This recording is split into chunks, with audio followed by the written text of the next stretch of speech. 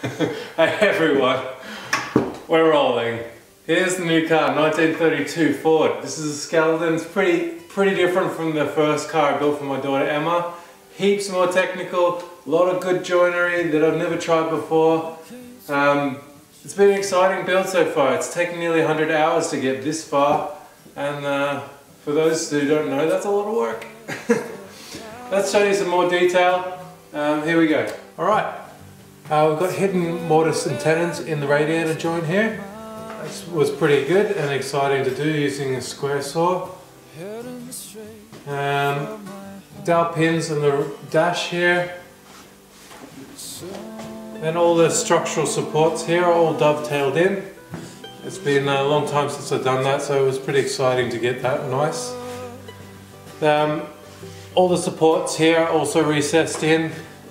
And then of course, if you see here, we've got a whole heap of recessing, which the ply panels are going to sit nice and flush in with the body. And then we're also going to do the same on the top here. So I won't bore you with any more details for those non-woodworkers.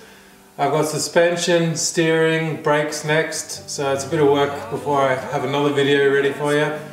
But hopefully this car is going to look awesome. I hope the guy I'm building it for, Glenn, I hope he's really happy too. So I'll keep you posted. Thanks for watching. We'll see you next time.